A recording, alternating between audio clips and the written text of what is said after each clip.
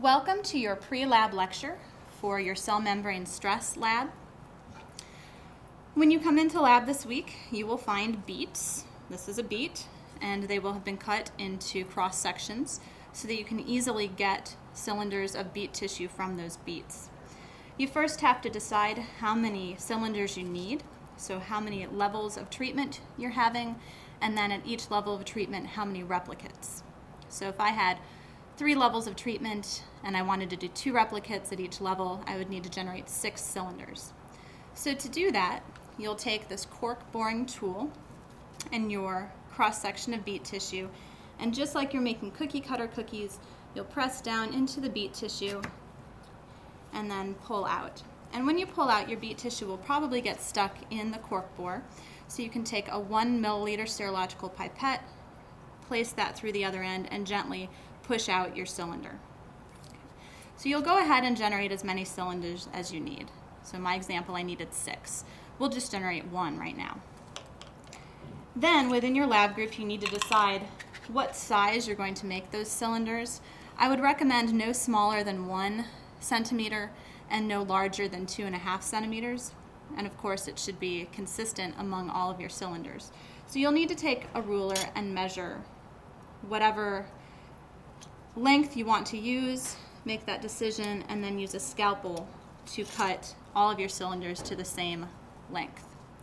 Once you've got all of your cylinders prepared at the correct length, you can take those cylinders and drop them into a beaker of tap water to rinse any pigment. And as you can see, there's a lot of pigment from damaged cells, and that's releasing into this tap water. So you want to let those sit for a couple minutes. After they've rinsed thoroughly, you can pour into the sink the remaining tap water or into another beaker, and then dump your cylinders onto a paper towel to drain.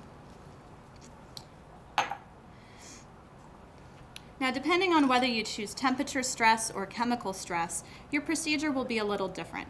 So let's begin with temperature stress. If you're doing temperature stress, you're going to do a pre-treatment of each of your cylinders at that temperature for 1 minute without any fluid in the tube. So to do that, you can take your cylinder, you can place it into the tube, and then you'll put that tube at, for temperatures above freezing, you'll put that tube at that temperature for a minute. Okay. Then you will add 5 milliliters of distilled water to your tube and incubate a further 20 minutes at room temperature. So that's for temperatures above freezing. For temperatures at freezing, you need to freeze the cylinders for 30 minutes. So in that case, I would pre-treat my cylinder for 30 minutes without any liquid in the tube in the freezer. 30 minutes pass, and then you could take and add 5 mils of distilled water to your tube, and again incubate a further 20 minutes at room temperature. For all temperatures, you need to gently shake those tubes at predetermined intervals, so you can gently tap the tube. But you do want to do this gently so you don't damage any cells. If you're doing chemical treatments, there is no pre-treatment. You will just simply take your cylinder, you'll place it into the tube, and then you will add 5 milliliters of whatever solvent you have chosen.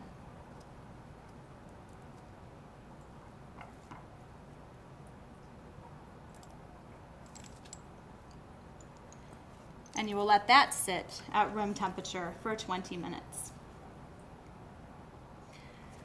Once the 20 minutes have passed, regardless of whether you're doing chemical or temperature, so this is the same for both types of treatment, when the 20 minutes have passed, you'll gently mix your tube one last time, and then you're going to prepare your cuvettes for spectrophotometry.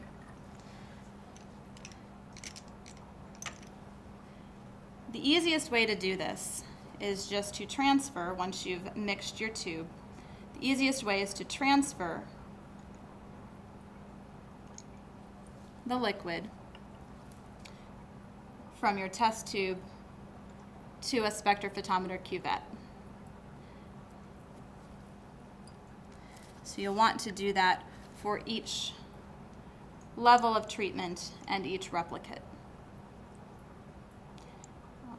You will want to use a separate or a fresh pipette each time, which I didn't do here, so let's do it right.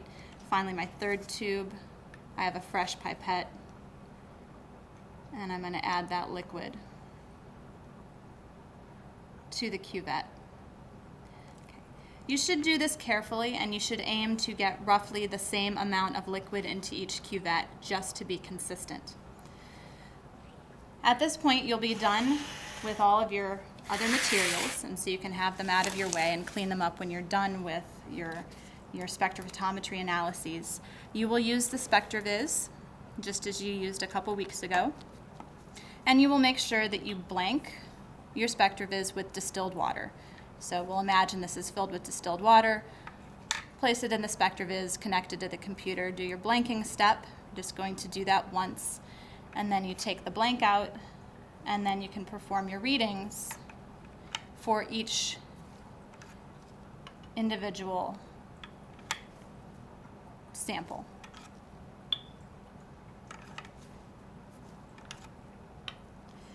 When you're finished, you'll need to dispose of everything properly. Any distilled water can go down the sink. Beet tissue can go into the trash. Organic solvents need to go into properly labeled, into the proper labeled waste receptacle that will be set out for the different organic solvents. Your cuvettes should each be rinsed out and turned upside down to dry. Any glassware should also be dumped in, any liquid from any glassware should be dumped, and those beakers should be rinsed. Finally, your cuvettes, your larger test tubes, should also be rinsed and hung to dry. And I believe that's it. So good luck in lab this week. Have fun generating a plan for your experiments.